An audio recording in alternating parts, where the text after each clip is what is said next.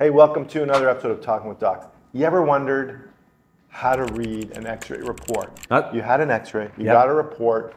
I don't mean how to read it, like what is this word? I mean like what does it mean? Okay, we get this question all the time. How do I read my report? What do all the words mean? Words. So now we're going to do a little, this is the first of possibly a series, if it works out. We don't know if it will. It's very exciting. But we're going to cover different body parts. Today we're talking about the knee. Okay. We see a lot of knees. Okay. So we're going to jump into it. We're going to read a knee report from a real radiologist. This is the reports that we get and you get, and we're going to break it down for you. Okay, we each are going to have one.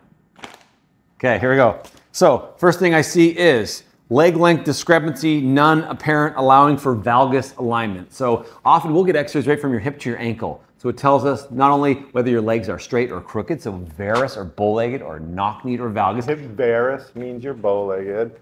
Valgus means you're knock-kneed. Okay, and leg length discrepancy, whether your legs are actually the same length. Okay. So a lot of people think their legs are different lengths, often they are not. Okay. Right, cool. Oh, we're going like point counterpoint? Sure. Or you can just, let's finish yours. Yes. So the next thing it talks about is you can see the hip. It says right hip arthroplasty appears stable. So they've looked at old components and it says nothing has changed. It doesn't look like anything is awry. With respect to the knee, it talks about severe lateral joint space narrowing. So the distance between the thigh bone or the femur and the shin bone, and as that space decreases, that's what arthritis is. So joint space narrowing with something called subchondral sclerosis. So underneath the joint line, the bone just under the cartilage gets bright white on an x-ray, and this means that it's typically doing more work and seeing a more significant load. And it says bony remodeling as well as peripheral osteophyte formation. Osteophytes are small little growths of bone that your body uses to try to stabilize an unstable joint, and if you live to infinity, it's actually trying to fuse your joint. Osteophytes, so extra bone of variable significance depending on the situation. Dude, I had no idea your knees are so arthritic. Okay. Oh, that's not you. No, it's not me. I was gonna say. And then the last unique term that I have here is faint chondrocalcinosis. So a meniscus is a soft tissue that you actually can't see on x-ray unless it has calcification in it. So sometimes the radiologist will comment on this. You done? Yeah, what else you got? Okay, I got one here, a knee x-ray. And the first thing it says under findings is marked, these are not my knees. Okay. Marked medial compartment joint space narrowing with small osteophytes and subchondral sclerosis. We can use something we've already learned in this video because you had that in your x-ray report too, and you explained that the medial joint space is narrowed.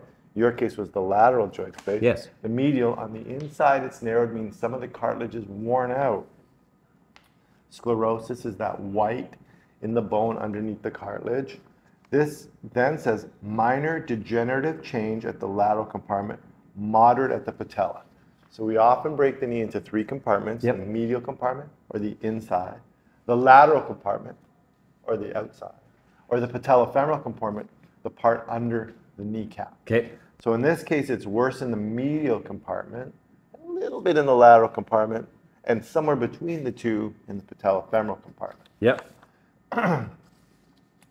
Then, oh wait, that was the right knee, and then it goes on to the left knee, which looks very similar. This one also talks about the hip, but we're going to do the hip in another video. So now you know what the words mean. What we're going to try to do is we're going to follow up this video when we actually show the pictures, and we're going to use the little mouse to identify the same words that you've learned, but now you know what the words mean when sometimes you don't have access to your images and you're just looking at the report and you think, is this really bad? Do I need to see somebody? Now you know. And if you like this video, we're going to review real quick. Joint space narrowing means the cartilage is worn, so the bone's getting closer to each other. You might even see bone on bone in your x-ray report, which means the bone's rubbing on the bone, no more cartilage. Yes. Osteophytes, those little bumps that result from arthritis. Yes. Subchondral sclerosis, the white lines that appear in the bone indicating arthritis. And then the alignment they can comment on. If it's varus, means you're bow-legged. If it's valgus, means you're knock-kneed. Now you know. If you like this video, please like it. Subscribe to our channel. Check out our long-form content over on YouTube. And remember, you are in charge of your own health, and now you can read your own knee x-ray report. We'll see you next time.